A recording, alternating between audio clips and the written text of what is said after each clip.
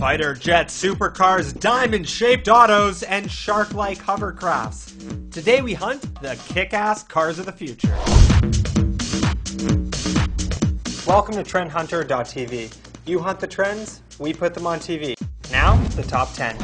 At 10, the solar-electric Mitsubishi i-MiEV Sports Air looks like it's smiling, which is nice because if an eco car is going to be homely, it should at least have pleasant disposition. At 9, the Chanel Fiole is ready for the runway and proves that futuristic cars can also be fashionable. At 8, the blue car by Pininfarina and Belair is run by a supercapacitor. I don't even know what a supercapacitor is, but if it's anything like a flux capacitor, you're rockin'.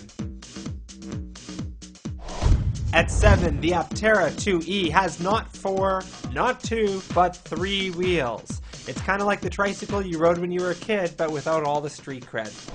At 6, flying cars are a must, and today we have 2. The Terrafugia Transition will be the first to reach production, but I'd rather be seen in the Kazim Doku Shark Hovercraft. At 5, Ashley Kachokie's M01 looks like a giant rolling diamond. It stretches out at high speeds and contracts to make parking more convenient. A similar ride is the casket-shaped T-Rex, which also benefits from a full-length solar panel roof. At 4, the hydrogen-powered cylindrical Peugeot Ozone.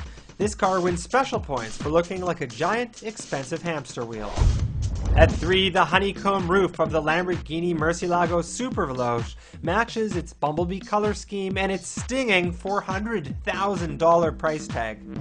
At 2, drivers with a need for speed will love the Tremontana R, which features a 760 horsepower engine, plus it looks more like a jet fighter than a car. And at number 1, the hydrogen-powered Jaguar CXC concept makes even wheel covers look good. Plus, it proves that vegetable tan leather and recycled bottles aren't just for pita parties and Greenpeace get-togethers.